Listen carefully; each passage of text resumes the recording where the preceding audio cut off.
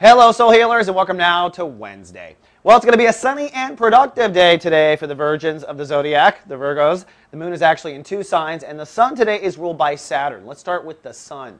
Now, we're in chapter 2 of Sun in Sagittarius. This month, Virgos are really stepping into a real, what I call, well, let's just say it this way. It is the potting soil of your soul garden. It is your flower pot. It is your foundation. It's your root chakra, if you know the chakras. It is your health. It is your survival. It is what guarantees you that you will go on. It's also your self-nurturing, and it's a spot where Virgos really did not feel strong for 12 solid years. I keep reminding you of this. So today we're in chapter 2 of Sun in Sagittarius, and today Saturn's ruling the day, which means it's time to make a decision about how grounded you want to be.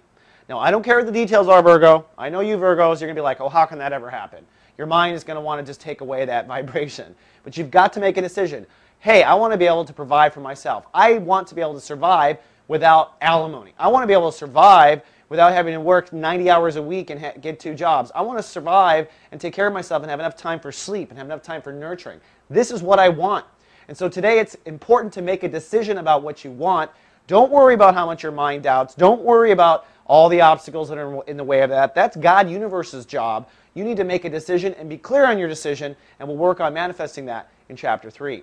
Also, the moon. The moon starts in Virgo, so I think Virgos are feeling kind of happy-go-lucky for the first half of the day. It's technically sunny and cool with the moon in Virgo. Then the second half of the day, the moon moves into Libra and will cross Saturn.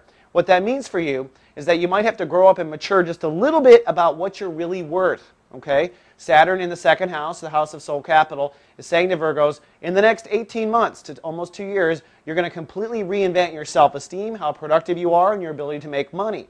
But as the moon crosses Saturn here in these early stages, you might have to grow up just a little bit about your emotional expectations. So for instance, maybe you emotionally expect your parents to keep helping you, but you're like 29.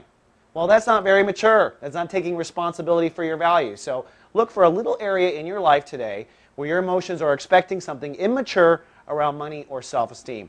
Then lastly, Skip Jennings goes live today with a new episode of The Urban Mystic. Now he's going to help us with the word gratitude, which is incredibly important, by the way. Don't miss Skip. He's everywhere. The SG Inter Television Network does stream.